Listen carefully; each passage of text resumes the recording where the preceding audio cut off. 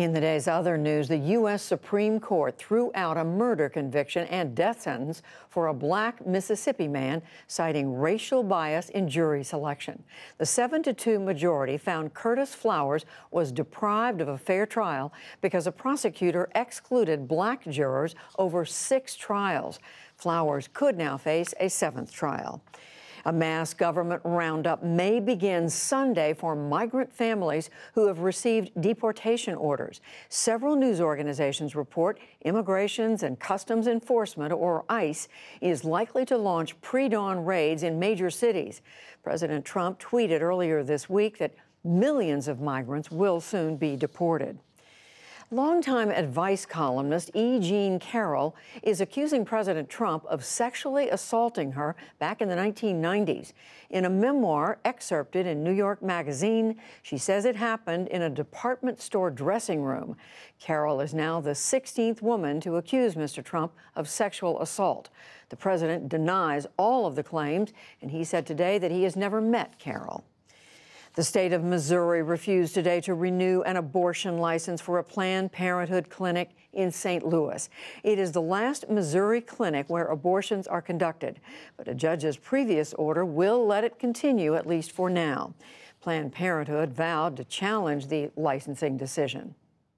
We will continue to fight for our ability to deliver high-quality, patient-centered health care, and that includes the full range of reproductive health care. And so I want the people of Missouri to know that people in need of reproductive health care, that they can come to Planned Parenthood. The doors are open.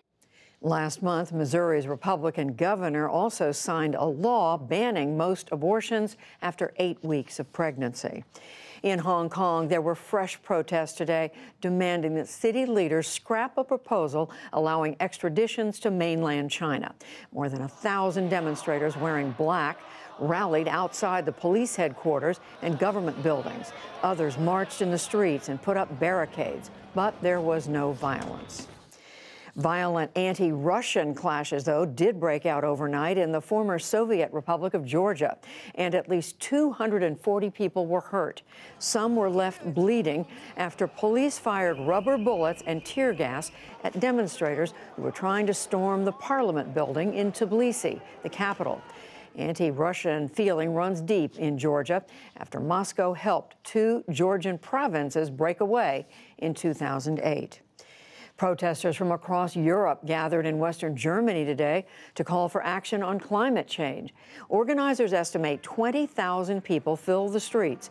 The protest came a day after the European Union failed to agree on a plan to make the EU carbon neutral by 2050. It's simply a shame and terrible what happens. Germany, among other industrial nations, is one of the countries mainly responsible for climate change, and we do not feel the effects yet in comparison to countries in the global south. And it is simply essential to take to the streets against it and to protest. Today's rally took place near one of Germany's largest coal mines. Back in this country, 11 Republican state senators in Oregon stayed off the job for a second day to block climate legislation. Majority Democrats are pushing a measure to make dramatic cuts in greenhouse gas emissions. Republicans want a public referendum instead, and they've refused to show up to deprive the state Senate of a quorum. Wisconsin State Supreme Court has upheld the legality of a special legislative session that curbed the powers of the incoming governor and attorney general.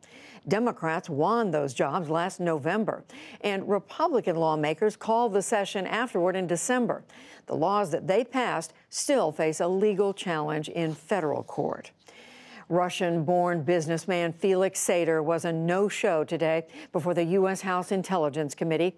He worked on a proposed Trump Tower for Moscow during the 2016 presidential campaign, before the project was abandoned. His lawyer cited health reasons today. Democrats said they will now subpoena Sater.